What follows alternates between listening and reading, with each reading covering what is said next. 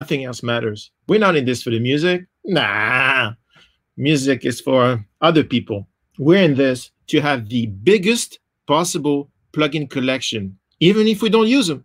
That's not what they're for. What they're for is when you click on compressor, you see something that goes for at least 30 seconds before you can pick one, which you don't remember what it sounds like because you have 700 compressors. That's why we're doing this. Today, I thought that I was going to save you some of that scrolling by showing, some ideas or maybe of what is used by people who are in it for the music. I'm kidding. I'm in it for the plugins. But I've invited other people who are in it for the music and who prioritize sound over geekery. But to open the festivities, I thought that I would show you one of my things, and also so that I can test that stuff works, because the internet, it is broken. Let me see if I can share my screen without us going back to the dark ages. I have here the session. Share screen. Boom. And you should be able to see my screen now, and I will focus it so you no longer have to look at my ugly face. All right, so you should be able to see my screen. And I have here the session that actually is our sugar session, the session that I put together with tracks from my records to basically test sugar and other plugins that we are working on. And I removed all the plugins so that you don't see the trade secrets. But these tracks are really great. And so I'm going to keep mine very short because we have some really badass people coming on. And I'd rather have my friends talk than me. You see me talk too much. So I have here an 808 it's coming from a record I'm working on right now. So first, let's test to make sure it works.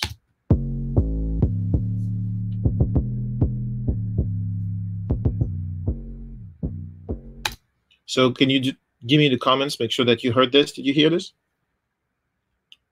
It works.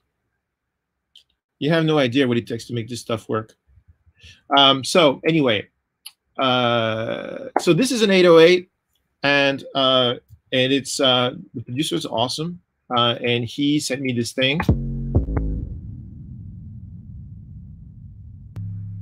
But you notice that with most 808s, sometimes you get the attack, and this guy put the attack on, but very often the 808 is so slick, right? So slick that you cannot hear it in the mix.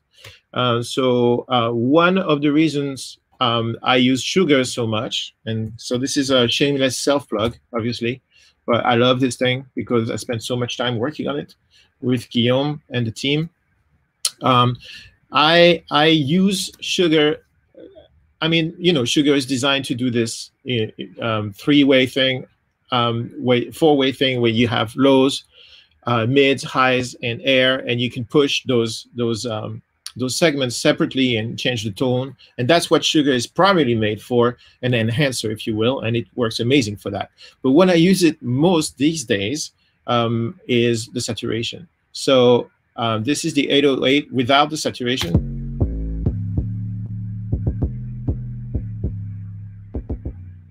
And then I can push the drive pretty hard.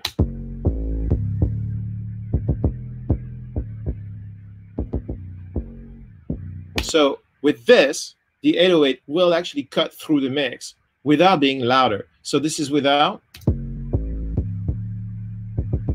with. So the harmonics generated by the saturation are actually helping you make that 808 read as itself. It doesn't, in the mix, it will not change the sound. It will read as itself, but it will come through, and you won't have to fight so hard to make it go. And then you have the added benefit of being able to push the bottom. Like this. So we started here. We're here. And the other thing that's cool is you can turn the filter. You can turn the filter in on steep and get rid of the super bottom.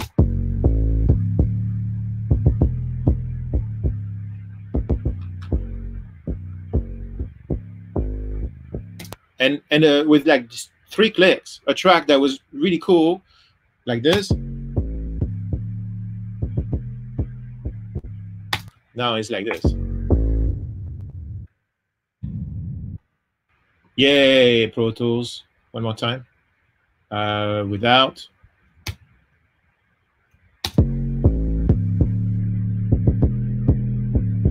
With.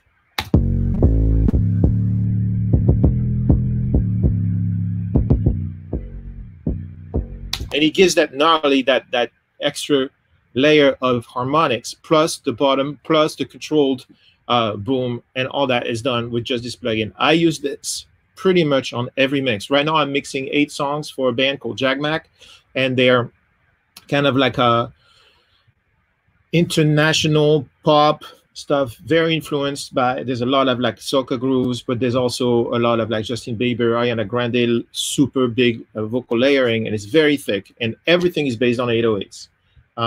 And so without this, I couldn't mix that record and make it sound that way within those constraints. Same on the Lolo Zouai record and stuff like that. So that is my click.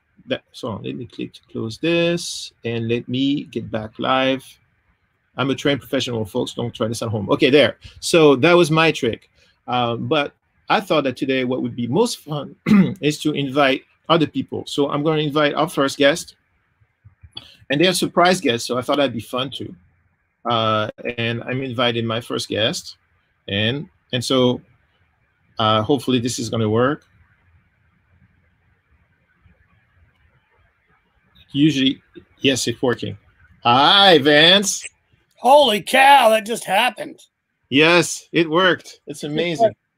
Good get into it. Everybody say hi to Vance. Hi, Vance. Hey, how's it going? What's up? Life is beautiful. It is. Yes, it is pretty amazing. Here in Nashville, Tennessee, the sun is out. I spent a good portion of the morning digging a hole in my backyard. That was kind of fun. Mm-hmm. No need to know what I put in the hole. No need. No. And authorities do not need to be involved. But no. No, I'm putting in some drainage. It's exciting. Oh, around So that's it. But it's beautiful. How are you? How's everybody? I'm great. Everybody's great. How you got a haircut, dude? You just I washed my hair. It's different. Oh, you washed it. Oh, yeah. Wow. Maybe I should do that more often. Yeah, you're French. Yeah. It's my once a year thing. So Vance. Yes. You're a console dude, but you do use plugins. Yeah, that's her. Hi, gorgeous. How you doing? Yep. I do. I use them all the time. Matter of fact. Yeah. So Vance is, because of the internet, Vance is gonna have to remote control me. I'm gonna show you the plugins he wants to show you. Cool. So which one do you? I'm going to talk about a couple that are a little off the radar that I really, really, really love. And the first one is this PSP is the name of the company. They're a Polish company. It's called Lotary, like rotary, but with an L and an apostrophe, right? And we should try this first on, obviously it's a rotary speaker plugin. All right. So obviously we should try it on something other than an organ. All right. Yeah. So I have. Hold on. Give me 1 second. This is technically challenging. You know, I'm still learning the whole engineering stuff, working on it. So I'm gonna minimize myself, and you should be able to see it. Oh yeah, beautiful. And let me see if it's working here. 1 second. The winner is here. Yeah, great. Electric guitar would be perfect. Yeah, that's what I thought. Kick it up on fast so we can make sure we can definitely hear it. Yeah, give me 1 second. Pro Tools is being Pro Tools. I need a second. And so tell us, while I try and tame the beast, tell us what you like about this plugin. Well, the thing I love about this is that of all the plugins that sound like a Leslie, and there are quite a few of them, this one is one of my favorites. And the reason is that it's very in-depth, obviously. As you can see, there's a lot of knobs and little buttons and things. Yeah.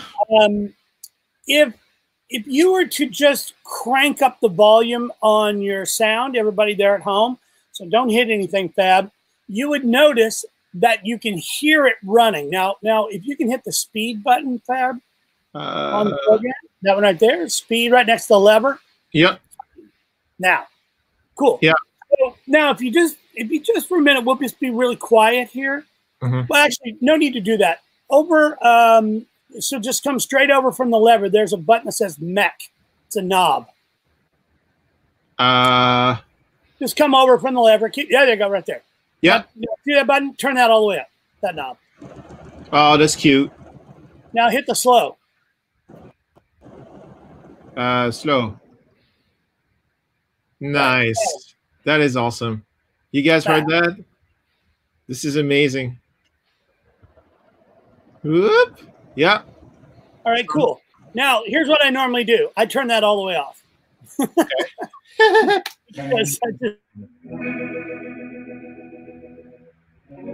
That's awesome. By the way, the track sounds like this first.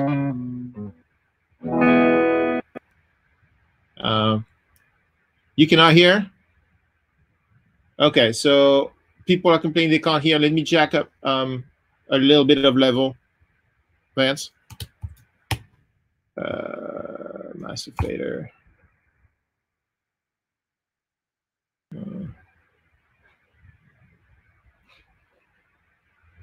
I lost you, Vance.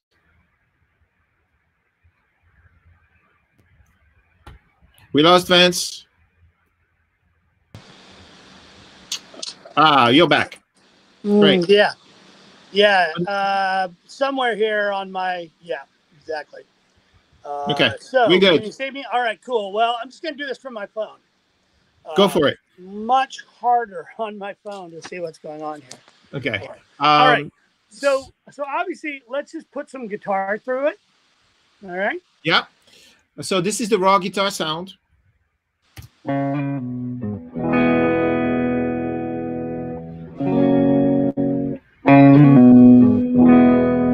Okay.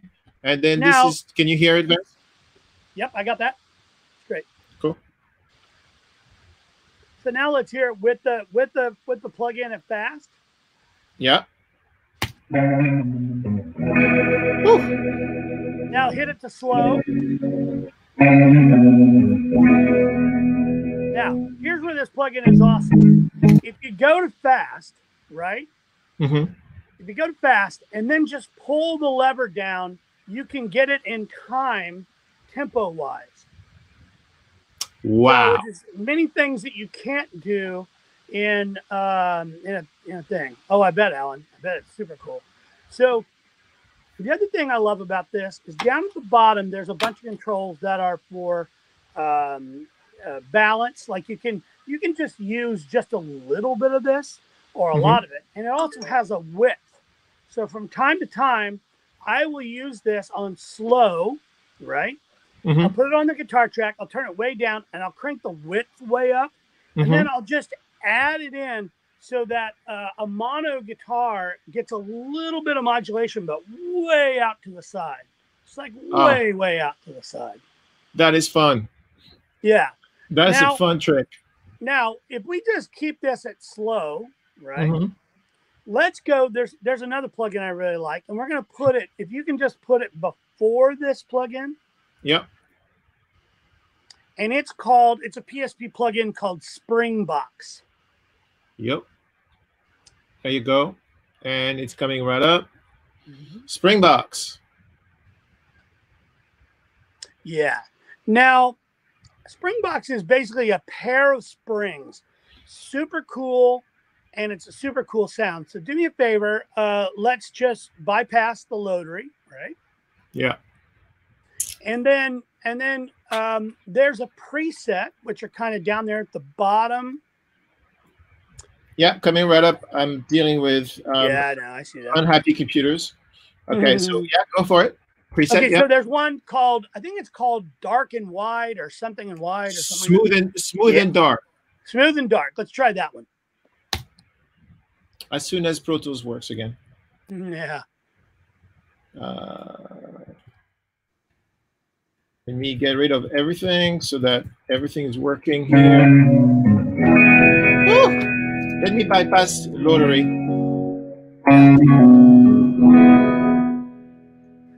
Yeah, and what's great about this is it has a dry wet, but it's levels. So in other words, like, you know, you can turn the reverb into the dry signal. It's the same as a balance, but a little bit different. The other thing I really like on this is there's another little preset that's right below that, the smooth and dark. Yeah. Let's see here. Pingy, yeah. Wow. Cool. Now put Lottery on after that. Okay.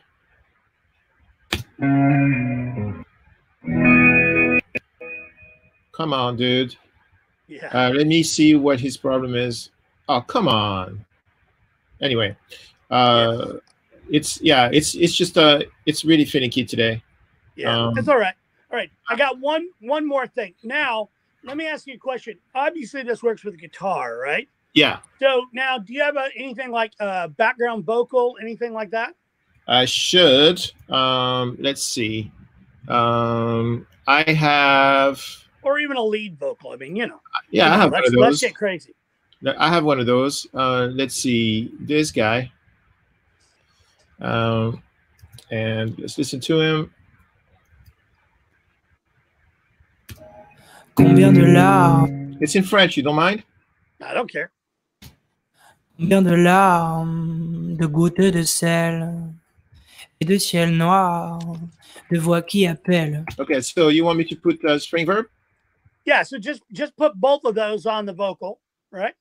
Okay, yeah, I can do that. Oh. And then we're going to go for the third, the coup de grace. Vas-y.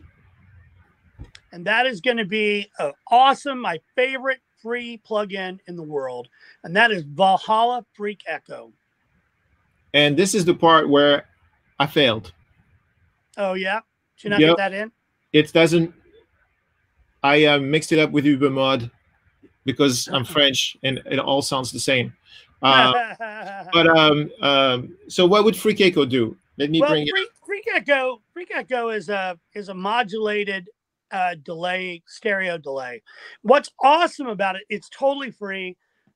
It's kind of cool for a couple reasons. One of them is that when you start moving the frequency, which is like a modulation frequency, it starts to split out wide. Also, it's great for idiots like me who are kind of blind, because you can make that simple UI as big or as small as you want. Yeah, that's great. You know what I mean? And I use this thing all the time to do just subtle left-right modulation. I know it's going to sound weird. I have used this on room mics before to just do something weird with them when they're like, they send me just a mono room mic. I'll just use a little bit of this. And I mean, I'm talking about a little bit, and just modulate it a little bit to get it to split out. So it goes from a mono to a stereo. I've also done exactly the same thing with Lottery to do a cool effect, or like Lottery on the cymbals. So like there's a spot, boom, boom, boom, boom, boom, boom, you know, so it spins around or something.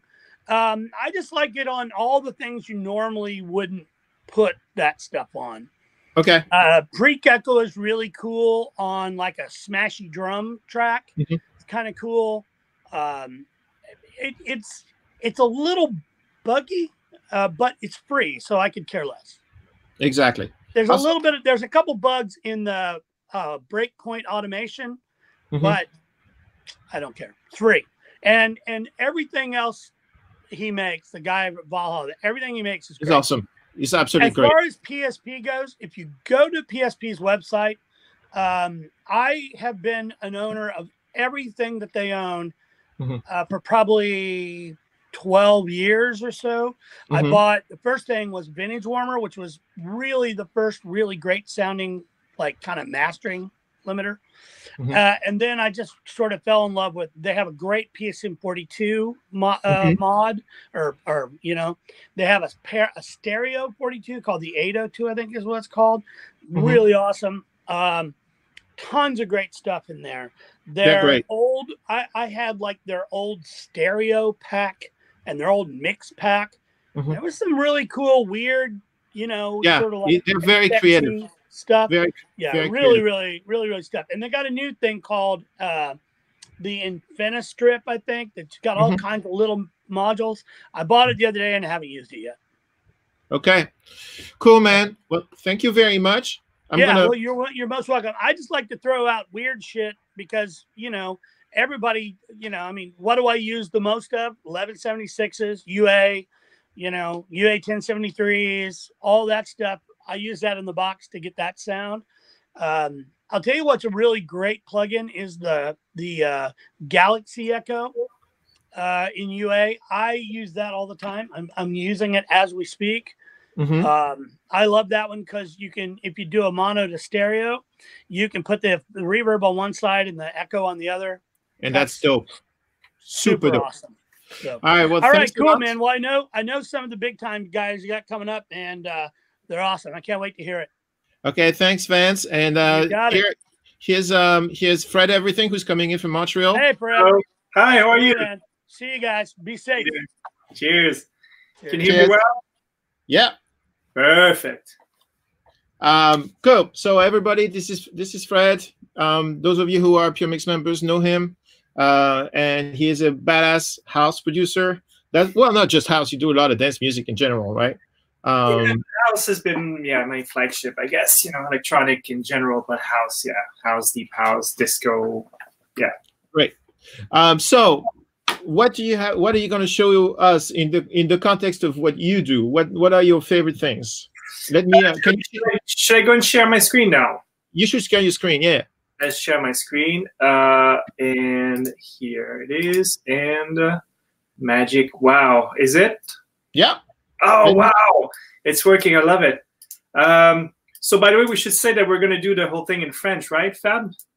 No? Yeah, absolutely. It's in French. Okay. Here's my idea for me. Like, it's not about like fancy plugins. It's about those plugins that I use all the time. Like, I think about 80% of the time I gravitate around the same sort of, 12, 15 plugins at most. Okay. And I really like simple, very simple plugins. So just quickly, because you were talking about 808s before, I can probably talk about two plugins real quick that I love for 808s.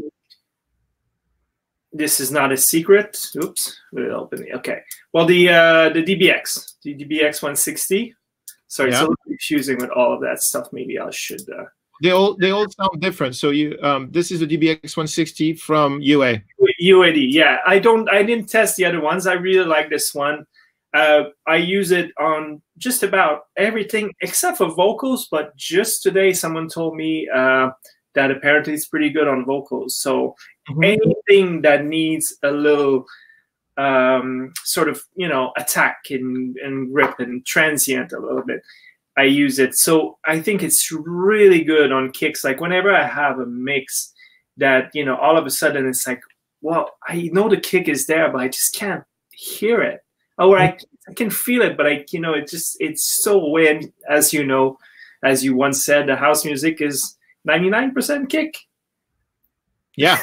Anyways, so you gotta have that anyways in check. So what I would do is often I will just open this on a bus and use it as parallel and send, and being really mindful of this, there's only really one button here that I use is the threshold. There's not many settings on here. And just be mindful that it can become a little snappy sometimes if you go too far. But just putting it on the bus as a send, I think it does miracles, and so does this one, and I know you like this one a lot too. Oh, that's my baby. And as you can see, it opens up by default to this preset called Drum Fattener that just works, and I really love it. So what are the settings? How did you come to this setting and everything? I didn't. This is a preset. Oh, okay. I know, and this is kind of what I want to kind of advocate today. It's like, you know, to go with the things that are easy and simple. It just works. I like it.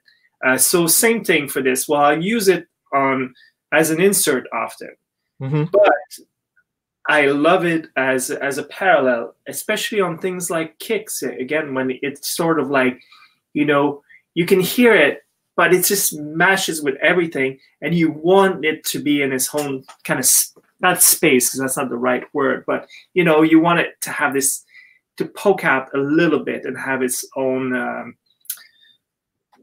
universe, let's say.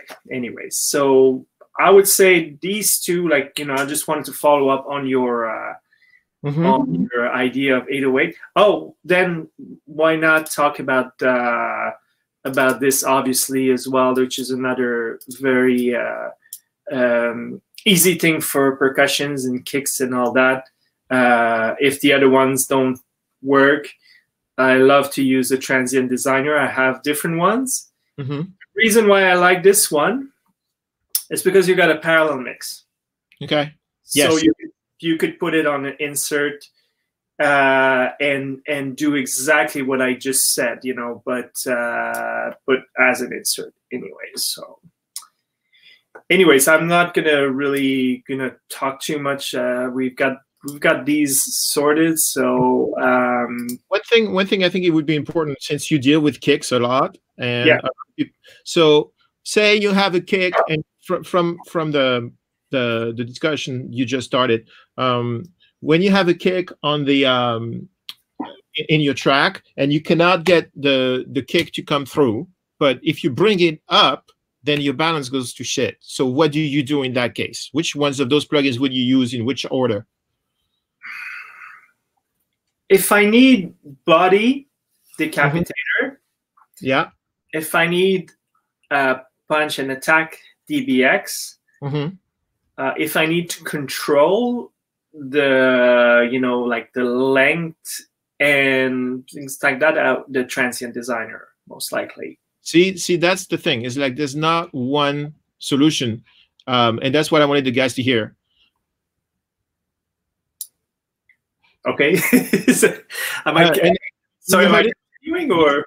Yeah, we got a little bit out of sync, but basically what you guys just heard is you know, there's a lot of people who say, oh, you know, one plugin does it all, or one process does it all, but it's really a question of a thought process. And so you can hear that the way Fred thought about this is, if I need body, I use decapitator for the saturation. If I want to have attack, then I use the DBX 160 because it has a slow attack and thus it lets the click through. And then if I want to control everything very precisely, then I use my transient designer. This is why these things are important, because you may not be able to come up with this. You know, when you buy decapitator, it doesn't tell you, oh, this is great to fatten bass drums. You know, it tells you this is a really badass distortion. And then you use those plugins to come up with tricks to make things go. So let me invite our next guest who just showed up, so you can say hi. Do you have something else? I had a bunch. Can I just show us another one? Show us another one. Wow, just another one. It's, you know, the other ones are going to feel bad. Sorry? People are digging this, so we're going to do it a lot. So save some ammo for the next edition. Okay. This is a free plugin from Isotope, which is supposed to replicate the sound of vinyl. And this is not why I use it a lot. I always have all my settings here, like, you know, turned off, like everything. I'm not looking for any of that. But somehow I realized that this year, 2000, 1980, 1970, 1960s, I really like those filters on vocals, for example, and other things. But I don't know exactly what it does. It's supposed to replicate the sound of the record in those years. And it's not super drastic. It's very, it is really just like a nice filter that kind of has a bit of a natural compression as well.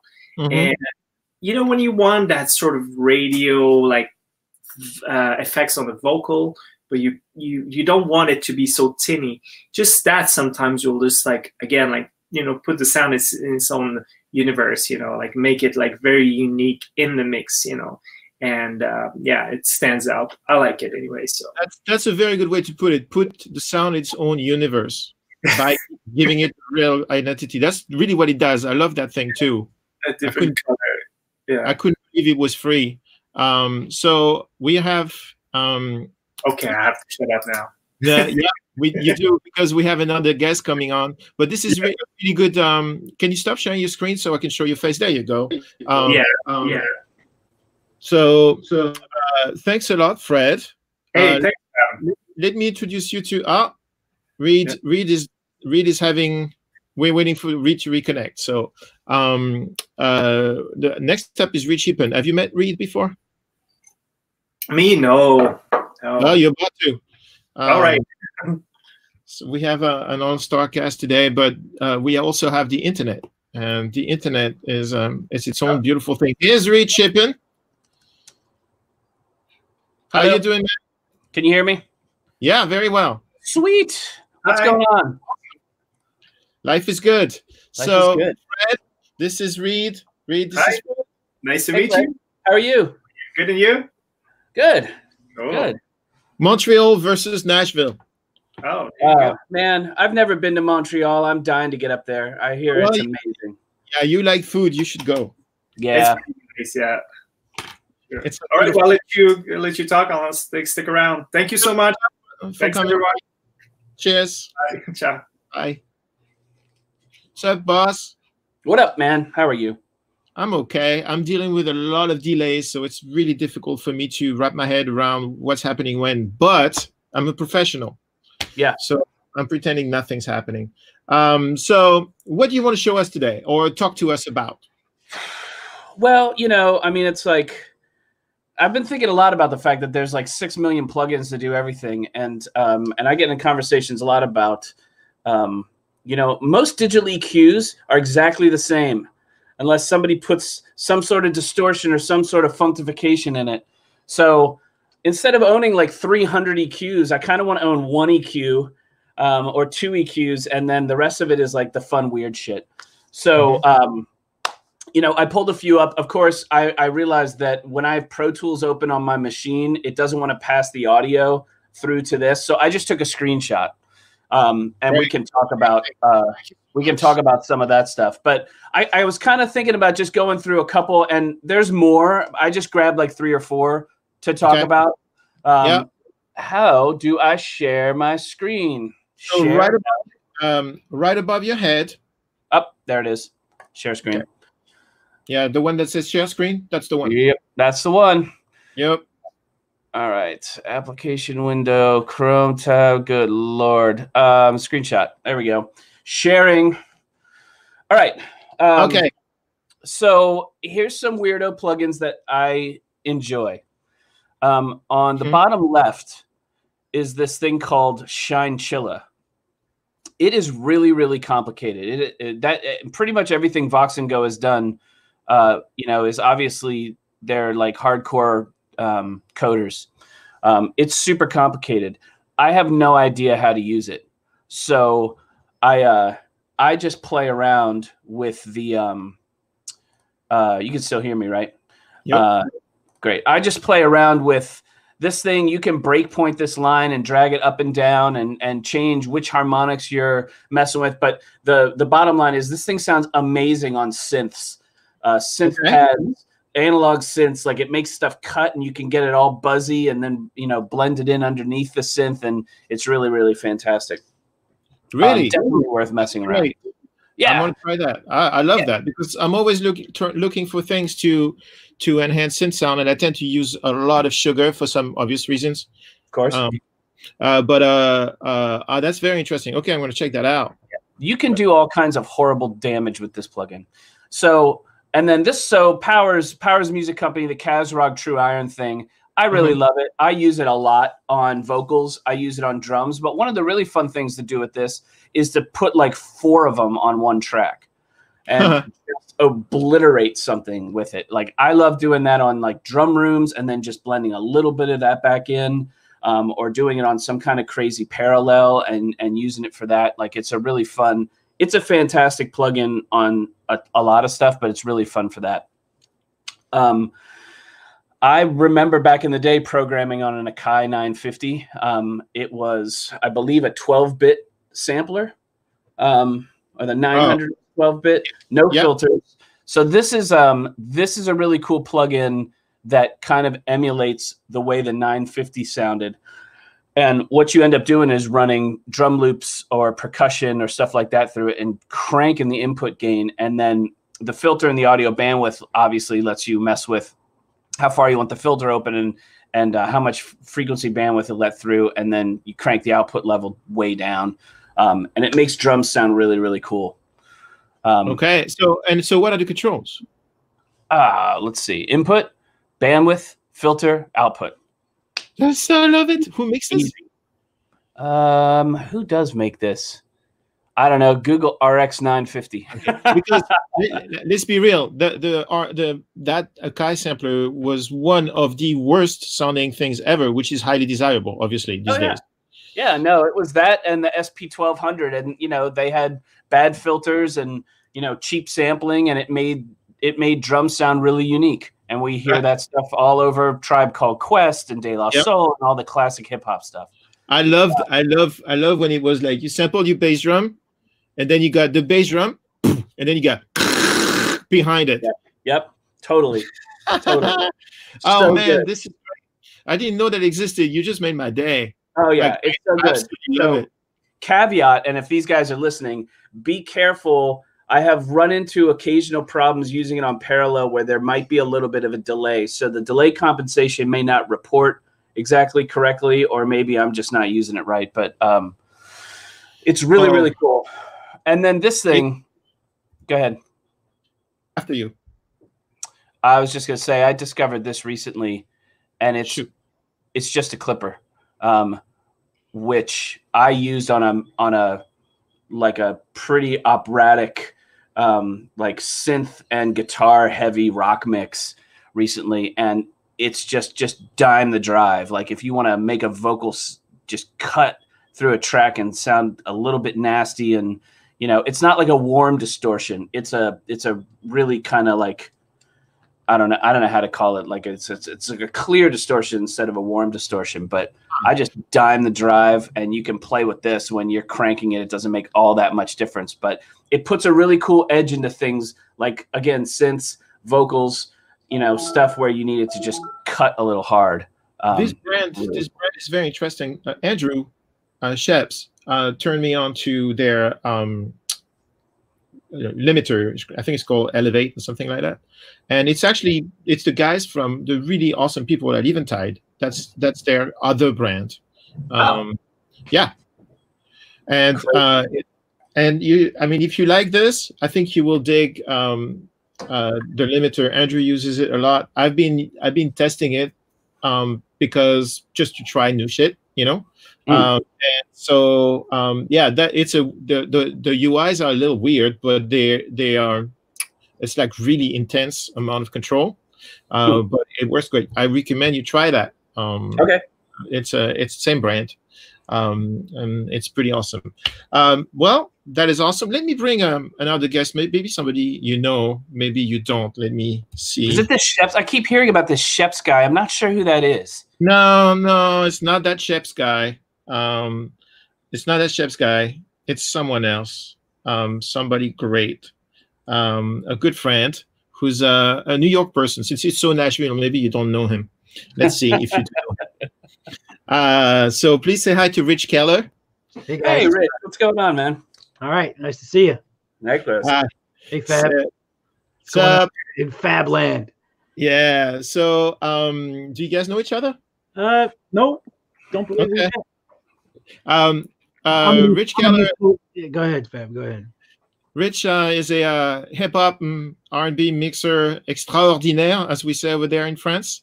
He's coming on Puremix very soon, guys. So you heard it here first. We're going to shoot with him very soon. Some really amazing, super modern hip-hop stuff that he does. I think that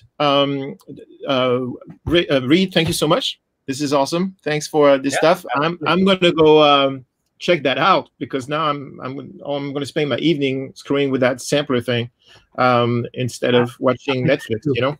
Yeah, definitely. And anybody out there that has something crazy, like, you know, jump on Beards next week and like throw some stuff at us, because I want to try out some new stuff next week. That sounds great. Thanks, Reed. Awesome. Thanks, guys. Nice to meet you, man. Take care, man. All right, Rich, what you got for us? Well, if you want, I can share my screen. I've been watching what the other guys are doing. I'll share my screen and walk through it. Let me get the share button go. Oh, embed, share the event. Wait a minute. No. Right above your head, there's a share screen thing. Really? Let me. Yeah, this should be. If you look, let me see. If you look right, if you hover around your head. Yeah. Okay. Yeah. It's the hovering. Okay, share screen 1. Actually, yeah, I'll pull that up. I'm going to share. I'll share screen 2. How about that? Okay, that's great. All right, let's see. Yeah, you got it. I'm focusing on it. All right, you got it. All right. Ah. Close this message. Cool. Now I can show you. So I pulled up a few. You know, I love Saturn. It's such a versatile tool. Mm-hmm. And lately I've been pulling it up on the master fader, as you can see here. I mean, I actually didn't want to mess up my mix. I didn't do a save it yet. Mm-hmm. I pulled 2 up anyway. So what I'm doing here is just going into starting with the mastering, you know, preset, and then where's the very saturator. So what this does, if you go to each band, right? It's got a 4-band, you know, processor here, and hang on. Oh, there we go. All right, we're moving again. All right, so you can click into each band and play with each band. So what I do with this is I'll take. I don't know why it's moving so slow. Here we go. So you can choose. So here's the high frequencies, right up on the right. So I'll move this to a clean tube. I don't want to saturate the very highs like that. I'm going to go to the upper mids and leave my gentle saturation there. And I'll play with this. And I'll do the same over here. Bring this down to a clean tube. The low end, of course, the low end here depends on. I mean, it's basically pulling down below 40 here to clean up a mix. Within the world I'm in, I usually wind up pulling it halfway back up, if not more. Which I don't know, lagging so badly. But the point is, when you have more sterile kind of stuff, a lot of stuff that has no edge, it's very clean. I get a lot of things that are either submixed or 2 tracks. There's a lot of stuff from Splice, the super clean crystalline sounds, and the snappy drums with the high edge and all that, and getting a vocal to blend in with all that by using the saturation, just a little bit of the gentle saturator and the 4-band EQ that comes within each band. I'll usually have to bring this down a bit. I'll play with this, right? And it just allows me to just blend and heat up that area just a little bit, and it just glues everything together without having to kill the whole mix with it.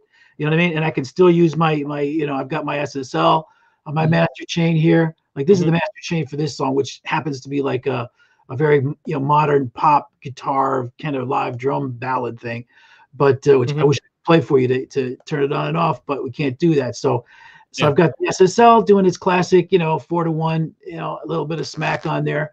And then I bring this in just for a little bit of heat, and then lately I've also been using the master desk. I think it's a very subtle mastering tool, which it's supposed to be. That's how they advertise it, and it's banging. I really like to use it, and it kills. So another thing that I wanted to show you guys is this Imperial delay here. I don't know if you're familiar with this from Boz Labs. Oh, wait, before you move on, I think it's really important. You just touched on something that hasn't really been discussed here. You are putting a saturator, which is essentially a distortion, on your mix bus, on the whole mix. Yes. And and you still. I just want people to have really noticed that that's what you're doing, because it's probably going to be weird to a lot of them. So how did you come up with that idea? What was the first time you said, "Hey, I'm going to use Saturn on my whole mix"? Well, because I used it on sub mixes, right? I'll use it on a bus, right? If I've got a beat and I'll sub mix the beat in, and I need to just add some gristle and some dirt to the beat. And not even dirt. I'm not even talking about audible distortion at all. I'm just talking about a pressurization where things start to warm up and blend together a little bit without using compression, because the compression is going to squeeze my dynamics. I don't want to squeeze the dynamics. I just want to heat up the sound a little bit. You know what I mean? So, and then after using it on subgroups for a while, I realized, hey, yeah, why don't I just pop this over to my mix and see if it's fucking up the vocals completely. And actually it doesn't. I found, wow, it really actually merges them and blends them in a nice way. I mean, of course, I'm talking about staying very subtle here, you know, and then also being able to just grab that high frequency band here. Let me go over back to here. Being able to grab the high frequencies. I mean, take this a dB up, your whole mix changes. All of a sudden, everything opens up. It's like, you know, in the car stereo, just let me turn the treble up 2 dB. You've got something that does that, and it's simple and quick.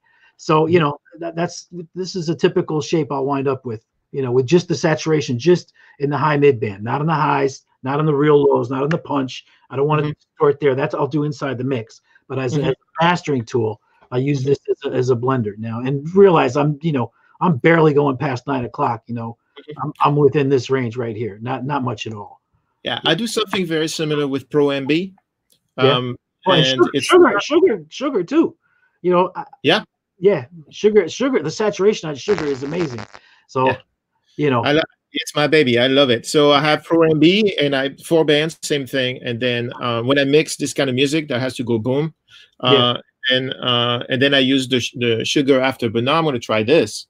And so you said that the mastering thing from Dirk there, from the Plugin Alliance, you say that it's great. What do you use it for? Limiting? Yes. Depending, hang on. I used it on the Godfather of Harlem. Oh, I'm on the wrong screen. Here we go. Godfather of Harlem soundtrack. Because I was mixing for a TV show, for songs to fit in a TV show, and I really needed to keep everything super consistent, because there was going to be no mastering before this stuff was inserted into the TV show. So I thought, okay, let me make sure that I'm being really consistent with my, with everything, so I can, so it's even across all the shows. So I use this as a just a bridle to keep everything smooth and even, and keep a consistent high end and low end on everything. Beautiful. I keep it minimal. I don't let it go hard. Sometimes I'll put an L2 after it to give it that extra little bang. You know what I mean? So I don't necessarily use it at the end. But this track you're looking at now is a gentle track. So I'll let it be the end. I'll let a mastering engineer take it further if they need it. But it's ready to go. So. But another thing I want to show real quick. You good? Yeah. Let's do this. And I have somebody you probably know coming right after you. So go ahead. Cool. All right. So so this delay I discovered just, I don't know, random. I don't know. I saw it somewhere. The Imperial delay. And what's great about it, it's a dynamic delay. It's already set up. I mean, Pro Tools comes with a dynamic delay, but this one here is so flexible, so fast, so intuitive, and you can create colors instantly on the fly. Just moving the big knobs is really easy to work. You got tons of variables on there, including pitch of both echoes, right? You got left and right, the ping and all that. And so you just got your duck right here. You just dial in how much ducking you want and the feedback, and it's instant perfect delay. It's killer. So this is a really good plugin. But explain why you would use a dynamic delay as opposed to a regular delay. What's your vision there? Well, I mean, with someone's kicking a verse, or any verse that has gaps in it, right? Like they're doing the line. It's like a call and response kind of line. You've got all these holes in it, right? So I don't want the delay to constantly be happening underneath every line while it's going. But I do want to I want to fill the holes after the line, right? So I'll just duck it down. I mean, you can do this in many ways, but this is built in. This is just called dynamic delay, right? So. And this allows for, while the vocal is happening, the delay is not as prominent, or it's completely off. You can duck all the way down. So and then you have to control the rise up, how fast you want it to rise up, and how long you want it to repeat, and what color you want, of course. But the bottom line is you don't have the delay tripping up the vocal, especially in rap where like they're spitting a million miles an hour. You don't want to confuse that and lose diction and clarity. So you want to have that delay just appear after they're done, you know? That is awesome. Great. So let me bring our next guest, somebody you probably know from New York, because he used to be in New York. And now he's in LA, but he's a true New Yorker, self-declared New Yorker. And I bet you guys worked on records together a few years back. I'm sure we've shared a few. Yes. Let's see if he's coming up. And so, Rich, we're going to see you on Puremix. We're gonna fill the blatant lack of hip hop and modern hard hitting low end music with you. And here's our good friend Tony. Hey! It's Roddy. What's going on, man? How long has it been since we did the old Smash by Studio Z? Yeah, man, too long. Too long. Well, years, man. That was a time. Big studio days, wasn't it? Michael Jackson running around, Julio Iglesias limping around. Big studio days. Those guys. Whew. How you been? Yeah. You good? We're both getting a little gray. I was gonna shave, and then I saw Reed on there. I was like, you know, I gotta compete with the beard now. So awesome. Exactly. All right. Well, listen, I'll let you guys get on. It's great to see you again, Tony. I'm gonna holler next time out west. You too, Rich. Right. Yeah. Thanks, man. Thanks, Rich. Hey, I'll call you next week. Cheers. Bye-bye. Hi, Tone. Fab. I just put a little sucker in. Sorry, I was trying to get ready and do some, vocal exercises. Me. Obviously, I'm. All right. So, everybody, this is Tony Maserati. He makes records. Some of them are pretty good. They all sound good. So, do you have something you want to show us? First of all, fucking hell, man! You guys are blowing me away. I got a little list of, all the plugins that I'm learning about today. It's going to take me the rest of next week to even, load them in and check them out. So Same. Very, very, very, very cool, very exciting things that, that I need to experiment with. But I wanted to show you guys a couple things that I've been experimenting with. I'm still quite, as we all, it takes me sometimes weeks to really feel comfortable with new plugs. But one that's pretty simple. I'll do a little screen share here. Hopefully, please do. There's no there you go. porn going on. But I've been playing with a couple different things lately. One, my good friends at SoftTube put together with the Chandler folks, and you guys know that I'm a super Chandler user, hardware and software as far as that goes. But I've been messing with this just on a bass. One of the things that we all do is we sort of chain things together, and the Zener is a kind of a cool box in that, or the Zener Bender as it's called here, is just a combination of the Zener and the Curve Bender, both of which I have hardware units of. And I use it for a variety of things. I love the overall compression that the Zener gives me, and the EQ of the Curve Bender is always a real smooth and kind of open sounding thing, quite subtle at some points. I used it on a bass here, and basically it gave me a real nice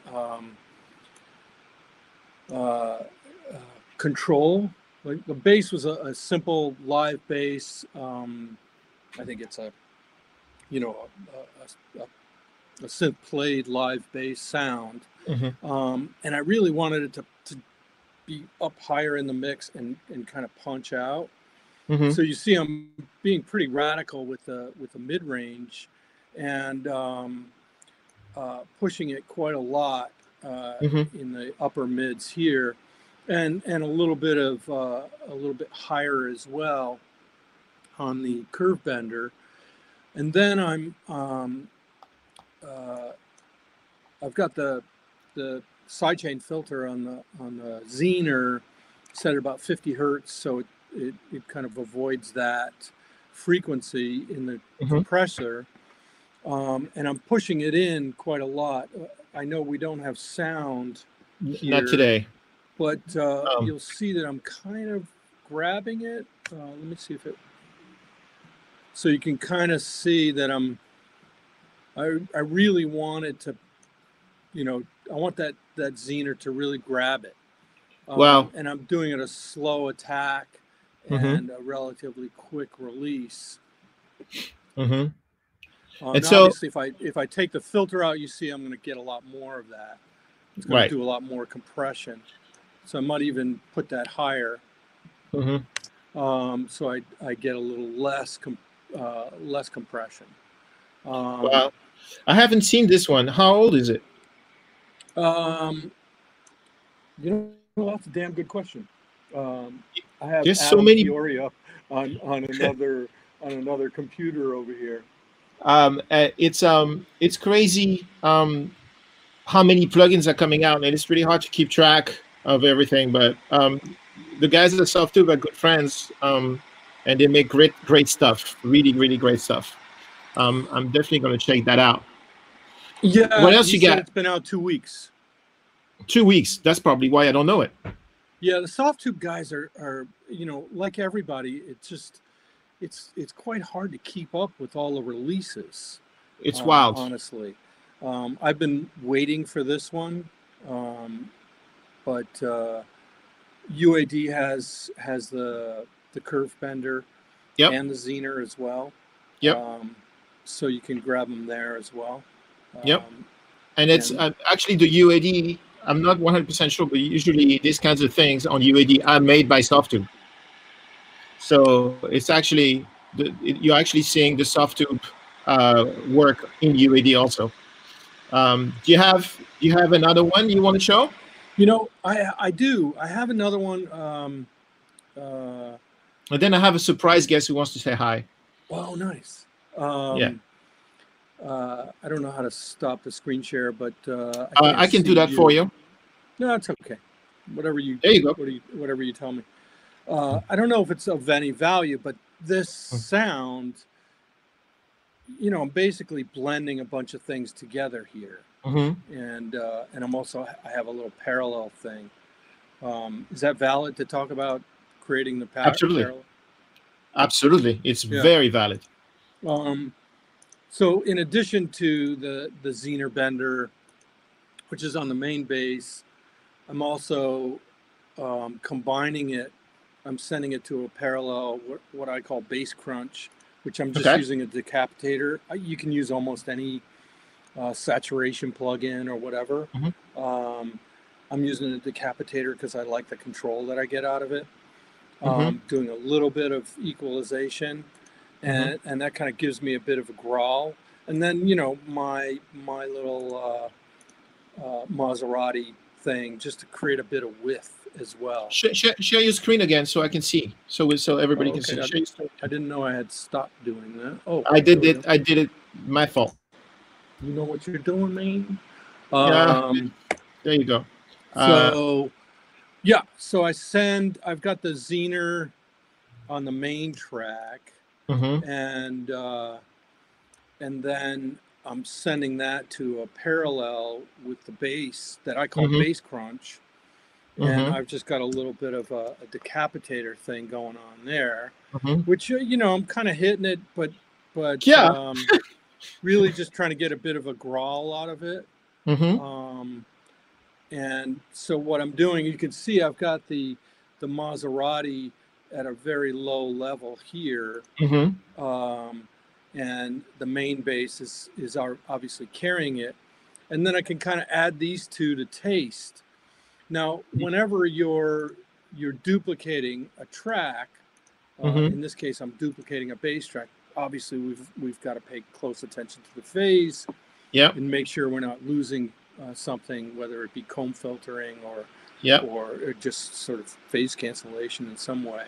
So I'm always paying close attention to that. But I found that doing it this way allows me to control this, and I can really dig in and sort of EQ my duplicate much more, and then combine them later. And I really enjoy doing that kind of thing. On the bass crunch with the decapitator, you have an EQ after that? And I do. I have a little Pro Q3 on there, doing very little. You know, I'm just sort of taking away the things that get added from the decapitator that I don't like, right? Or that are clouding the overall clarity of the bass itself. And your bass plugin, the Waves plugin that has your name on it.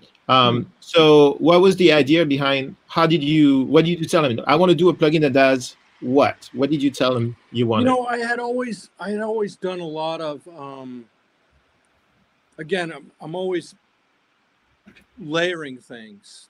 Yeah. And a lot of the sounds that we all mix in, you know, what becomes our signatures are the stuff behind the vocals. So it's like, you know, here's whoever vocalist, and you know, and people will say, well, how do you get her vocal to sound this way, or how do you get the guitar to sound that way? Well, a lot of times it's just what you got behind it. It's the little subtlety, the little nuance behind it, and you kind of add that into taste, and it sets it off. It makes that either that section come alive, or it makes you know, it makes the song, makes the vocalist really carry the whole mix and the whole sonic landscape of the mix. And so the bass plugin that I did with Waves, I just wanted a sort of widener that I could use on a bass, and add that to taste. And sometimes I'll put you know, I'll do this kind of thing where I'll add a decapitator before this or after this, you know, so I can kind of mess with that signal afterward, and then I'll just blend it using the mix function.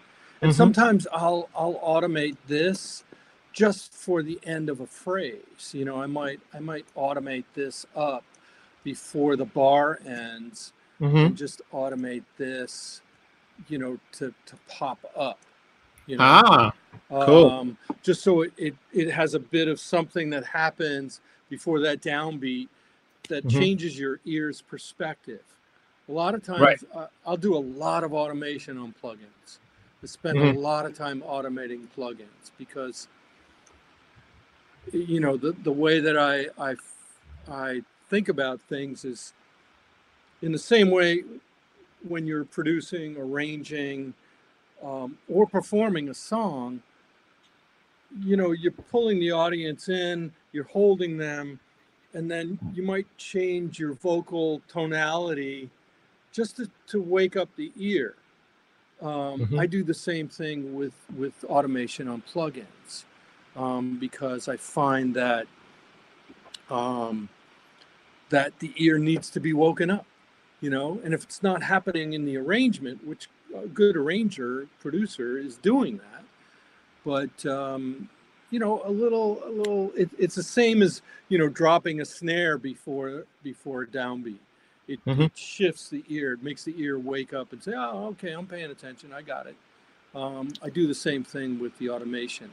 And I can do that, of quite often I'll automate a compressor on a vocal to be less or more compressed.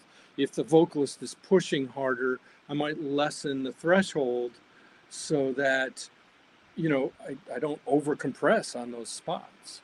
And it just depends what I'm trying to accomplish. I don't know if that makes sense. It makes absolute total sense. So you're in your own studio, right? Yeah, I just did a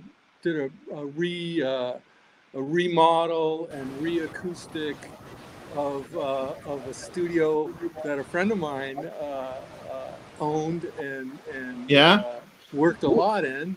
Who would that friend be? Mr. Scheps there. Hey, Tony. Hey, Andrew. How are you? Good, good. I'm not catching up. Well, lazy. Well, it's that you're not lazy because you bother to shave it. That's the problem. Yeah, okay, I'm in Andrew's old space here, and so far it's working out nicely. Excellent. Got to go. Got to get some furniture and tweak up the acoustics a bit, but got the air conditioning working yesterday, so I was very happy. Nice. Yeah, very good. Joe you need air conditioning in Los Angeles. Yeah, you do. So Andrew, how are you doing? You just saw some light. You came in. I just crashed these things. That's all. I love it. I love it. Very nice. Did you just want to say hi to Tony, or do you want to talk about? Do you want to geek out? We got some stuff. I always have some crap to talk about. So I have to apologize to our next two guests. Andrew just came in and basically barged in. Tony, be quick. Okay, great. Tony, thank you so much for taking the time to talk to us. And have fun, Andrew. Good to see your face. Thanks for you too, Tony. I don't know how to get rid of this, but I'll try. I will take care of it for you, my friend. All right. Take care, fellas. Cheers. All right. See you, Tony. Bye. What up, boss? You know, nothing. Okay. Almost beer o'clock is what's going on. All right. See you at the pub in an hour. Yeah. Well, no, I've got a pub quiz in 15 minutes. There you go. Virtual online pub quiz, of course. Okay, great. Great. So what do you want to talk about? Well, here, I got some stuff. Hit it. Share your screen. Screen one. Share. Switch to Pro Tools. All right, I can't see. Remember when your mother told you that you had to share? This is your option to do that. Yeah. So is it working? Yeah, I can see you very well. I can see your screen. Okay, good. I just figured because some stuff other people were talking about. First of all, Freak Echo that Vance was talking about. Just using that delay knob to get some stereo widening. I've actually used it on a mix bus before, automating it in when you've got like a long kind of vampy bridge sort of thing where it's almost like a remix in the middle of a song. Tweaking the stereo field while that happens can be cool, and Freak Echo is great at it. It's really transparent as you start to dial it up, and then you realize that stuff's gone nuts. Yeah. So that's quite cool. I'm going to go quick because I'm crashing. I'm taking other people's time. Satin, which is the one that's showing, is really good. I mean, it's built as a tape emulator, so it does harmonic distortion and things like that. It also has a decent limiter. If you turn on the soft clip, it's actually pretty good. But what is great down here is the extra controls. So you've got control over crosstalk, wow and flutter, the gap width where the head bump is, and you can see the frequency response on this graph. And then the other thing that is awesome is if you want to do like Dolby stretching, you can put Dolby A encoder on and no decoder, and now you're doing Dolby stretching. Wow. So it's a really powerful plugin that does a lot of stuff, and it sounds different from a lot of things. And so what do you use it on? Well, for a little while, it was actually my bus compressor because I was using a little bit of the tape kind of saturation and then using It's soft limiter. And then I got sick of that pretty quick. So I use it if I want to kind of mess stuff up. I can put some wow and flutter on and then mess around with the azimuth, because you can actually like tip the head over and that'll start to comb filter. And then you can automate that if you want. So you can get some like weird movement. And then the Dolby stretching thing is actually good. Putting it on a send is a little tweaky because there's a bit of delay going through this. So sometimes it feels a little phasey to me, but you can also put it as an insert. And if you're getting too much of it, you could wrap this inside of Blue Cat Patchwork and give yourself a wet dry knob if you just want a little bit. But that, like all the Kate Bush vocals, is that Dolby stretched vocal, all that extra really crispy top end. So that's good for that. Another thing for wonking stuff up, which is great, is the Goodhertz wow control. Yeah. And like I use this preset a lot, damaged tape, and it's like a cassette deck where the tape's broken. And so you can see this phase offset jumping around, and it's basically random. And so it's got saturation, whatever, but it does this really cool wow and flutter. So I won't usually use this on a source, but I'll use it across the return of a reverb or something like that. So all of a sudden the reverb gets these great wow and flutter dives at really random times. And it means you can use less of the reverb because it'll sort of poke out as it goes. All right, next, I just wanted to show the Elevate limiter that you were talking about, because so the way this limiter works is it's a 26 band filter bank and then limiter, then a transient sort of recovery thing. And then the last stage of the limiter is that clipper that F. Reed was showing. Yep. So this clipper is how they manage to get transients back in and then clip them off. So it's the last stage of the limiter, but it's 26 band and it's awesome. Yeah. So, yeah. Thanks for showing me that. It's really cool. It's a really great alternative. Yeah, and just really transparent, or you can mess with it if you want. I mean, you can go nuts with the drive and the transient emphasis and stuff like that. But mainly for me, it just doesn't sound like a whole lot while it's doing a lot. Which is good.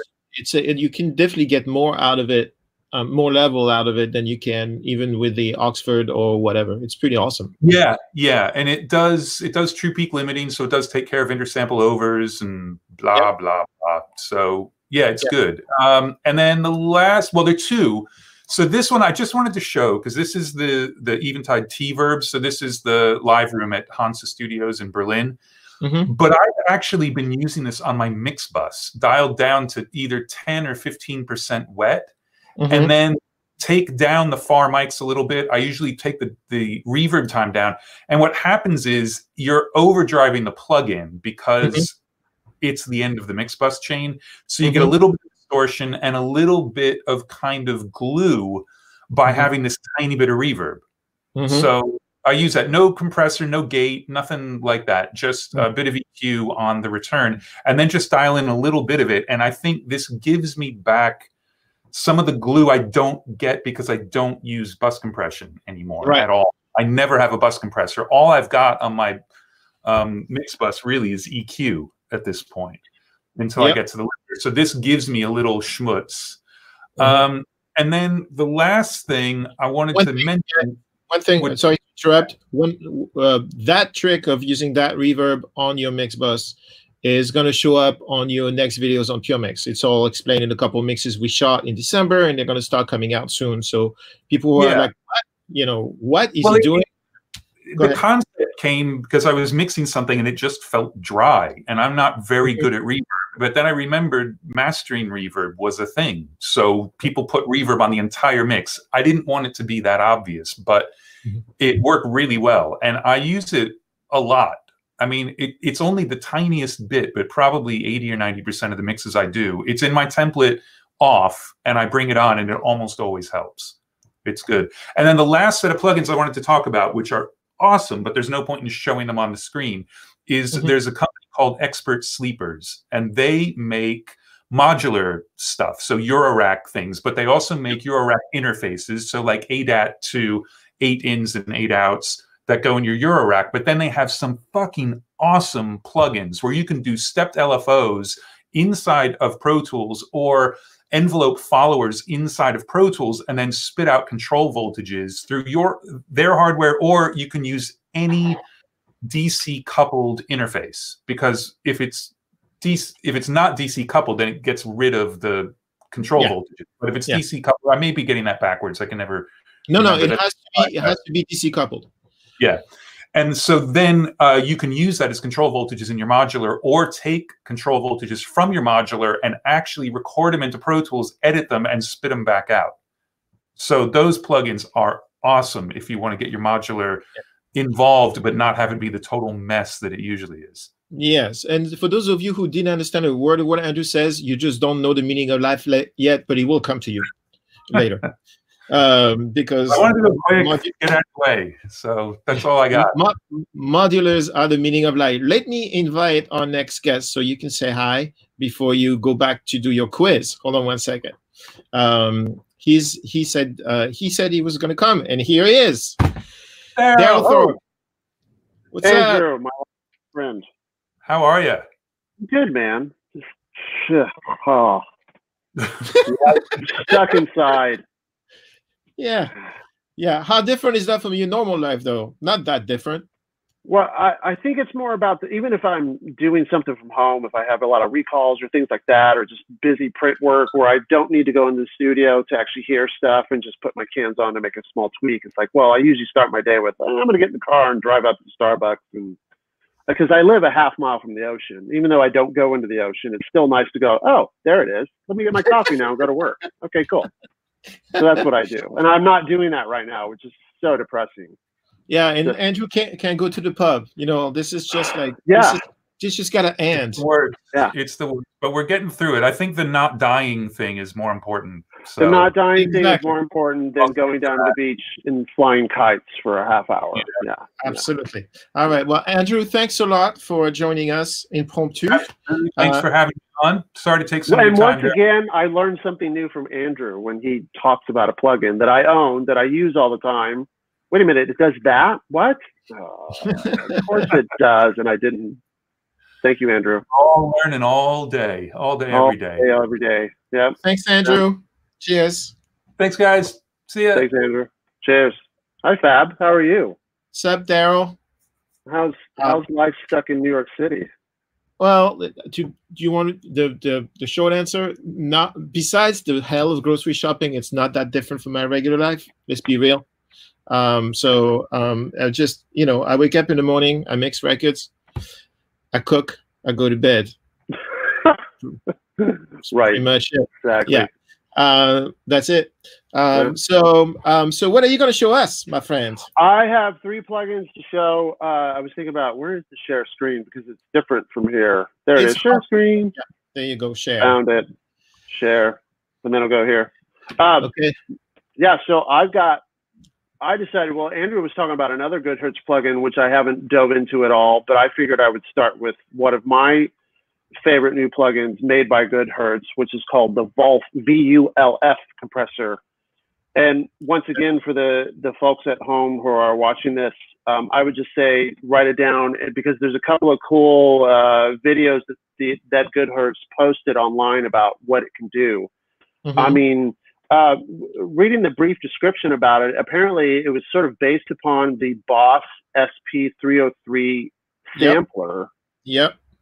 And it's apparently supposed to be the similar algorithm, but just in plugin form. And of course, they expanded upon it. Yeah. But what I found is it's just a crazy, first of all, parallel compressor in the extreme over the top mode. It can do subtle, but it's when you put it on and you just go, you put it up to 11 and you're just like, hello, where have you been all my life? It's pretty amazing for that aspect, just to play with the compression. And it also does tape emulation, or it's more of cassette grade tape emulation, which I don't know if you guys, I would run like one of the Denon tape decks. You could hit that thing hard, and then it was actually 4-headed, so you could come off the repro head of it and print it back in, and it was, sometimes you get some really crazy effects out of that. Yeah. But So it's kind of like the similar thing as there. And I've also been using it a lot on, example, Wurlitzer or Rhodes. Those are the two piano key instruments that I've always had a hard time trying to fit into a mix. It's just something about their tonal characteristic that doesn't want to sit well unless it's a very stripped down track. And I found using the Volt compressor on those really helps them just push that upper mid forward in a way that, oh wow, now it has its own place and it's not fighting with the guitar anymore, and I can hear what the part is. So that's great. Yeah, it's awesome. I discovered it through, I forget what. Well, I discovered it because some producer sent me a session with it on, and I didn't have it, so I bought it.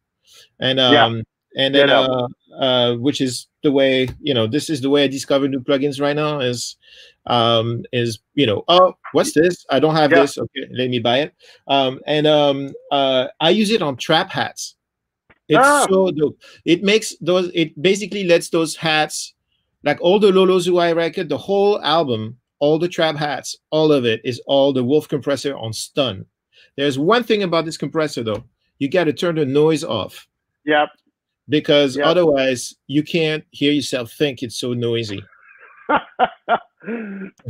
Yeah, that's great. That's great. I'm glad you found it. It's a little bit under the radar, but it's a little expensive, but it's really good. Yeah, it is a very. I would highly recommend going on their website and just checking out, because I think it's one of the inventors. He does a little drum breakbeat loop in his flat. Yeah, and he's just like, he turns it on and off, and it's like whoa. Yeah, and he's part of that Wolfpack crowd of crazy musicians that do crazy stuff. Good for them. Yeah, it's great. What else you got, my friend? Well, so I was talking about we were talking about Dolby Stretch, and I figured, why not talk about the Overloud Dopamine, which is their copy of a Dolby A unit for parallel. Especially because he was talking about the Kate Bush thing, and I think the most infamous one that I didn't know about until recently is the Bee Gees' "How Deep Is Your Love." Yeah, that vocal sound is Dolby A printed on the multi-track. They just they printed it to the tape, so when they mixed it, it would just be that. And it's such an amazing. I don't know if that song would be as luxurious if it didn't have that Dolby A treatment that you hear every time. It's such a iconic tonal quality, and it is part of the Bee Gees themselves, but it's just sort of just an engineering how they thought to do that and include that in that particular track was just such an amazing concept. So I started mixing Casey Musgrave's Christmas album, which came out Black Friday of last year. And also it was that Christmas special on Amazon. May or may not have seen it or heard about it, whatever. But the producer told me, he's like, dude, just to warn you, Casey likes her vocals ridiculously bright. Just FYI. And I go, well, I got the treatment. So I immediately just started mixing with the Dopamine as a parallel to get her vocals just to be super, super bright, open and airy. And I never talked to her directly, so I didn't know, but the producer was like, man, when she heard the mixes, especially her vocals, she was like, dude, this is perfect. Thank you. And so she was really, really happy with the outcome right away. You know, something that a lot of people don't know is the high band in Sugar is a Dolby Stretch algorithm. Oh, see, one. So the high band, the straight one, is a straight Dolby Stretch thing, exactly as is, and then but without trying to imitate the circuitry of the Dolby itself. Just the fact that it brings the high end like this in the control manner, it's exactly the same thing. And then the one that's called Bright. This hold on, man, it's my plugin. I don't even know the names. You know, when you use it so much, you don't look at the settings anymore. Yeah, you just do what you got to do. On this, the second thing next to it is actually that with a little bit of an enhancer, a little bit of maximizer, like a little bit of BBE vibe on it. But But the high and all the other bands, the principle was to try something that would give you the same feeling and the same benefits as a Dolby Stretch, but in the other range of the spectrum. So Shine in the high end, Shine is a straight Dolby Stretch, exactly. And then Excite and Sight, the Excite is a little bit of an effects like BBE type added onto that process. Oh, okay. Would you, so Fab, the question for the listeners out there, would you recommend doing this as an actual insert on the vocal track, or would you say a parallel as well? Or you could do both, because we spend a lot of time making sure it's phase accurate. Okay. But I use it on insert. Yeah.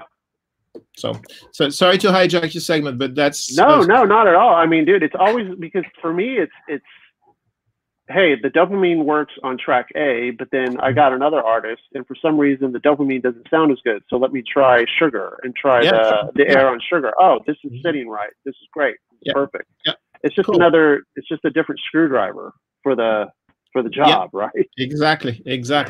So what's that blue thing that I don't know? Okay, so the blue one is called Tokyo Dawn. Hold on, let me look at so I don't butcher their. Yeah, it is. It's called Tokyo Dawn Records or Tokyo Dawn Labs. If you yeah, it's their mastering compressor. If you just go on their website and sign up for an account, you can download this for free. Okay. They make a more accessible version, or more features, should I say, is the cost or paid version. Mm-hmm. But quite honestly, if you're looking to do, if you've got a mix going on, jazz, let's say you got a jazz record, just maybe a perfect example, and you want a little smidge of control, but you really don't want any coloring whatsoever, this is a great go-to guy to try with first. Just a couple half dB, just a little squeeze to tighten it up, but it's really very clear. You don't hear any coloring. I mean, quite honestly, usually when I mix like pop stuff, I'm looking for an SSL or a Neve. I'm looking for color, but there are times in our where we get things coming across our desk, so to speak. It's like, well, I don't think this needs to be tightened, but I don't want anything extra added to it. I just want it to be very clear and precise. So just letting the guys know out there, hey, if you're looking for, once again, if you want more stuff to scroll through, can't go wrong with this guy. I'm going to go check it out. Those guys are very creative. They're cool. I like how they market their stuff. I never listened to it. So now I have to go listen. I know they're, how do you stop sharing screen? I can do it for you. Oh, cool. I know I haven't tried their EQ. I know their EQ is very nice as well, as far as like a mastering grade. Same thing, very clean. That's good as well. But that's it. Okay, great. Well, let me invite our last guest for the day. You don't know who it is. Well, you're about to find out. I think you guys know each other. Hopefully. You both Los Angeles. I tried to put all the Los Angeles peeps last so that I don't drag anybody out of bed. Even though Andrew, Alan, hello, Alan. I've never met you. I of course know of you. Greetings, everyone. Let me show you my Dolby plugin, okay? Okay. Yeah, that's my real Dolby plugin. Yeah, it's the real thing laying on the floor. And I jam shit through it. I back it up 1,027 samples. It lines up perfectly. Really? And Bob is your uncle. But I also What's your favorite? I have all the plugin ones too. I have the audio thing and all that stuff. So what's your favorite thing to run through your hardware? So different screwdriver every time. Yep. Why do I have little tiny images of you in a big black screen? That's a good question. I don't know. Today we woke up and the internet said, I'm going to make you miserable. Terrible. Actually got an email from the internet, all caps said, today is the day I'm going to make you miserable. So here's my other plugin right there. That's my love plugin. Whenever I need a little more love, I bring him in the room with me. That's awesome. All right. That plugin never fails. It has no new versions. Yes, but he eats a lot. Yes. Okay, Darrell, thank you so much. Nice meeting you, Darrell. Nice meeting you, Alan. Cheers, man. And see you very soon on Puremix. All right. Bye, guys. Cheers. Alan. Man, can I tell you how much I'm learning? I mean, it's just incredible that all these great, Tony Ma's my hero. He's got, so many great tricks up his sleeve, so many great sounds, and Andrew, but all the people, a lot of these guys, Vance, I know that I'm going to talk a lot about that same company. Yeah. So it's good to hear that, that's supported across the different types of music, Yeah, PSP is awesome. And PSP is quite awesome. Yeah, Anthony is great. He's also the tallest man in the plugin business. He's like 8'6". Yeah, this guy. You never cannot find him at the NAMM show because you just look above. If you've ever been to Tokyo, it's a really weird feeling. But there is a tendency for Asians to be a little bit shorter. So when you walk across the street, it's a mass of people, and you can see all of the, European people because they're a head taller. And Anthony is like, 2 heads taller than everyone. Absolutely.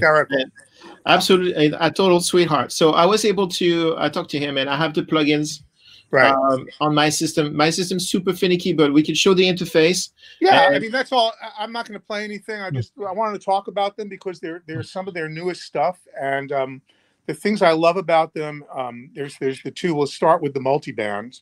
Okay, so old-timer, right? Right, the old-timer multi-band. And so let me share my screen 1 second. And both of these plugins are interesting because they're both zero latency, which is tremendously great. In the world of multiband, if you want to, one of the interesting things about multiband, Andrew Scheps will tell you this, is it's very hard to use a multiband in parallel because because it's got 3 bands, there's a lot of delay compensation that goes on, and it doesn't tend to add up when you try to use it as a parallel compressor. Yeah, this guy actually works in parallel. Which is really nice. Although it also has parallel processing, blending built into it. But what I found with this is if you've ever experienced that Tube Tech multi-band compressor, this is sort of that style of really kind of like smooth, gentle contouring of shapes. So if you want to use it on percussion, and you want to just really get your low end a little bit more under control, you could just hit a little bit more compression on that. It's got really wide cross frequency crossovers so that it's very phase linear, and it's just a fantastic sounding unit. It's one of those things, like a lot of plugins sound better the minute you plug them in because they're just louder, Yeah. And this guy is that, and so it takes a lot for me to get past the fact that it just sounds great the minute I instigate it and actually get into tweaking it.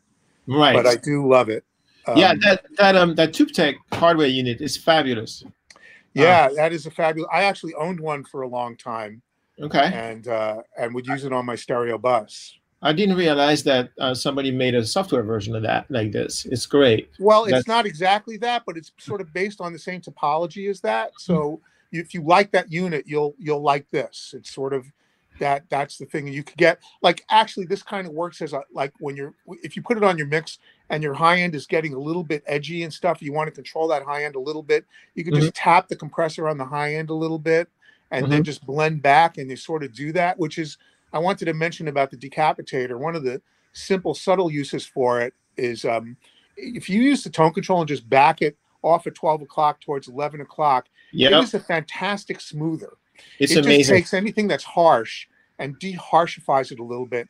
And believe it or not, I end up using that on orchestras and strings a lot without adding any distortion or any sort of harmonic content.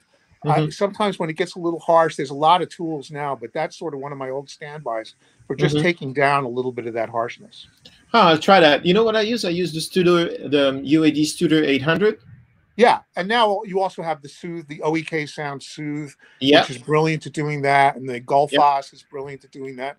So there's a lot of new tools in the in the bank now. But going back to some of the classic things that I used to use back in the early days of Pro Tools, the early 2010s.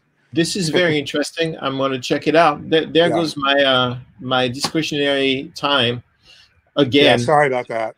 This broadcast is basically there you go. relationship. So this guy, if you see the little circles on the right-hand side, they look like two little gears, a small gear and a big gear. Yeah. Just click on it. Wait, Protos is puking. 1 second. So this is it's a beautiful channel strip that gives you sort of different colors of input saturation. No, there's a way to click on it where you can, there you go. So, and then this is a work in progress that they're doing. This has been released. Each of these has 3 different versions of the compressor, 3 different versions of the high pass, low pass, and 3 different versions of the EQ. And they're all very beautiful. Some of them are a little bit more drastic than others. Some of them are a little more Neve. Some of them are a little more Pultic-y. I'm not one that really cares what it's modeled after, because if I sort of go into that mode in my brain, then I stop thinking and I stop listening. Yeah. It's very easy for me to stop listening. So I just kind of mess around. Sorry? Yeah. This looks really amazing. What have you been trying it on? Everything. I've been, I'm sort of at that stage with it now. I'm actually mixing a track now where I used it. Now in Pro Tools, you get folders, right? So I'm using it on my drum folder. So it's actually across the entire drum mix because I have everything. Wow. Yeah. So it's working great.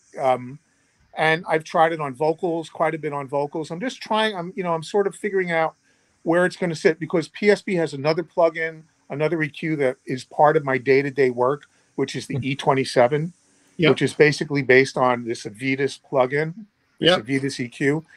It's one of my favorite EQs, and I use that quite a bit. So I'm trying to figure out where I would use that and where I would use this. And I believe that Anthony and Adam, the guy that designed this, are still working on more, modules, things to put in here, how to expand upon it. It's sort of their version of their 500 rack. So it's going to be. This is very nice. I had also zero latency. Oh, well, even nicer. Yeah, crazy, right? Yeah, this is awesome. I was not aware of this. Again, for the same reason, there's so many plugins, and there's not that, everybody thinks. I get this a lot. It's like people send me their plugins. Oh, you have all these plugins, and the thing is that it takes a long time to test plugins, because if you integrate them in your workflow under pressure, it's not really, you can't really screw up. We don't have the chance to screw up, so it's very hard for me to try new stuff. Yeah. Well, now is one of those times where that opportunity is here, because the stuff I'm working on now, it's all been postponed, and I have the resources, so I'm just mixing. I'm working on a fantastic album. I'm actually working on a Boy George song right now. I have another.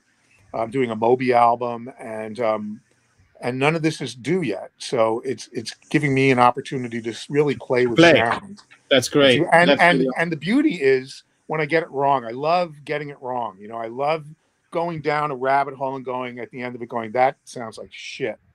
Because it's just as informative to me to get it wrong as it is to get it right a lot of the time. Well, it is a demonstrated thing that humans learn better from failure than from success. Well, it's not, it's the Thomas Edison thing. It's not really failure. It's just didn't work. There's a difference between failing and something not working. So yes, that is a very good way to put it. Right. But there's so many great plugins, these smaller companies. I mean, there's the obviously. Oh, thanks for commenting on the bug mix. I appreciate that. Thank you. The Waves has some amazing stuff. All these, the new Apogee plugins are great, but it's great to support these smaller companies. Goodhertz, that Wolf compressor, it's awesome. Man, oh man. And I use their pan pod a lot because I can pan by using delay. I've always used delay to pan, but now I can do it more elegantly, sort of mixing a little bit of delay, a little bit of level, a little bit of spectral panning, so that my panning doesn't feel, mono separated as much as it feels integrated in. For my stuff, what really turns me on is that sound staging. It's probably why I'm not a great pop mixer. It's I just love feeling that I'm sitting there in the middle of a performance, whether it be an orchestral, film score type of performance, or a record where I feel engaged in it. And sometimes when I lose that kind of binaural sensation by having a mono sound hard right or hard left, it takes me out of that sort of kind of fantasy world. I know exactly what you mean. So can you expand a little bit on what you just said about how you I'm not familiar with that compressor, with that panner that Wolf makes. Let me go look for it. It's not Wolf, it's Goodhertz. And if you go there, there's it's let me just tell you exactly what it's called. Let me find the Goodhertz website. It's called the Pan Pot. What a name. Here, I'll just turn my screen around. Can you see it? Let me change the focus here. There we go. Not. It is. It's a little. I mean, it's fuzzy here. I don't know what you guys see. The Pan Pot. Okay. And so what? So if you see, there's 4 things. There's level, delay, spectral, and phase. And then you have a panner left and right. So when I pan it, now all I'm doing is doing a mono pan. But if I take the level down and use delay to do the pan, I still get the sensation of it being at the right, but it's using the Haas effect to make that happen. So it's adding a delayed signal to the left. And then the same thing with using some frequency content and then phase content, which I don't use. I'm just not a big lover of that sound. But so that's it's been an interesting way to do something I've done for a long time by just making it a built-in plugin. So I like that a lot. Yeah, it's funny. It's like over time, all these companies and us included come up with basically all integrated stuff that used to be a combination of tricks. Right. Yeah. Well, Clear Mountain's domain. Anyone who takes a look at that, Bob has basically given you all his coolest settings of the last 35 years. I unfortunately can't use it because I have to work harder than that.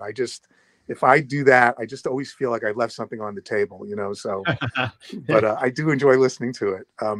Absolutely. Yeah. But all these small companies now are doing such amazing stuff. They're really, super high end. And now, with 2020 and everything being 64-bit, it sounds good too. It sounds good. And that, I want to go back to something someone said about the Fab Filter Saturn, why that is such a great harmonic plugin, because it runs in a super high resolution oversampling mode. So all of the artifacts of its distortion don't get redirected back down into the audible range. And if you want to know more about that, there's if you go on their website, there's actually a video about that. And it's worth watching. Yeah, that is key, because there's a lot of plugins that how do I say? It's just like when MIDI came in, people who should not have been making music had access to tools that allowed them to make music. Right. When Juice came in, Juice is the architecture that lets anyone build plugins if they have a little bit of sense. There's a lot of plugins that are very creative, but that maybe not, or that you have to watch out for, because the tone of it can be really heinous. Right. And so it's nice to know that people like the Fab Filter guys, they really pay attention to the quality of the sound, and which is why the Pro Q2 and Pro Q3 are basically the #1 EQ plugin right now. Right. Absolutely. And I have my Pro Q2. I don't actually use the Pro Q3 because I don't use the dynamic EQ on it, and I find the Pro Q2 it eats up a little bit less DSP and stuff like that. And I just have a preset with 7 frequencies already set, so I can just grab and go, oh, I'm hearing something there. Let me clean that. I'm hearing something there. Let me clean that. And that's usually the first thing on. I pushed the Geekery to make the preset map well to the Pro Tools dock hardware controls. Right. That was very nice. Yeah, these are good times. Basically, the way people ask me all the time, and what I say is like, right, you're so lucky. Right. I agree. To be making records right now, because for $8 you can get tools that used to cost $500,000. And my thing is that I don't mean to cut you off, but go ahead. My point is, I had a director that I worked with, Robert Rodriguez, who said that we have to modern technology is giving us the chance to work at the speed of thought, and that's just a fantastic thing. Everyone has the same tools I have. I might have a few more of them, but basically there isn't. There's no special kind of Alan Meyerson, Tony Maserati, Andrew Scheps sort of tools that we now have that you don't have. So what it really comes down to is creativity and your ear and a sense of, which is kind of scary, which is why I've never ever sent a mix in to one of these blind mix offs, because I'm afraid that I would crash and burn. You know, I don't want to be the guy that comes in ninth. You know what I mean? It wouldn't be good for the career. Think it would, but I think that you never know. I think that what you just said is the key, and that's why we have to be. I mean, current circumstances notwithstanding, and the whole revenue system notwithstanding, this is great. Anybody who comes up and has a laptop and a few bucks can, or use all free plugins, if they have the ideas and the artistic sense and the creativity, they can do something right as good as what you and I can do with our. We all have the same system. So now it's hello Phineas and Billie Eilish. I mean, exactly. That's a laptop and $150 microphone. You know. Exactly. And so it's never been like this. It's about the creativity, and it's about the humans. It's not about the gear or the budget. It is. And it's about a little bit of fearlessness. It's about, and I think Andrew Scheps is sort of the master of that, because he's a guy that's putting reverbs on mix buses, and he's a guy that, you know, for years was using 31 band limiters on his mix bus and decided that now he's going to mix without anything on his mix bus. And, you know, just when I started catching up with him and doing what he's doing now, he's doing something else. You know, it's just so funny. My new thing is I have a little set of Auratones in my home studio, and I can't get it right until I'm on the Auratones. My ATC sound great, but until I'm on the Auratones, I just don't really know what I'm listening to anymore. That's been interesting. I have the same ones. I have, you know, my Auratones. My first ever gig, I basically forced myself onto it. There was no pay, but the guy felt so bad that I worked so hard. I was like, I don't know, 15 or something, and didn't have a budget to pay me. He said, "Here, you know, take this," and he gave me a pair of Auratones, and I still have them, and I still mix on them. Yeah, that's great. I don't have them in my quarantine setup because there's no amp down here. But I remember when I got the Brian Ferry record back in 1985, and they called me up to mix. They gave me $15,000 to mix the whole album in 1985, which for me was a fortune in those days, you know. And yes, I took that $15,000 and I spent $16,500 on gear. That's the best thing. I would never do such a thing.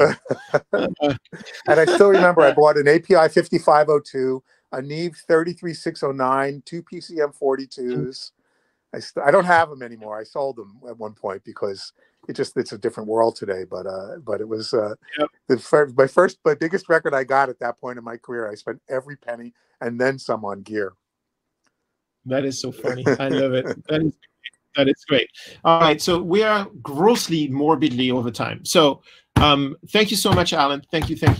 My pleasure. And thanks to all the other guests, Vance Powell, Fred, everything, Rich Hippen, Rich Keller, Tony Maserati, Darrell Thorp, and special unplanned appearance from Andrew Scheps.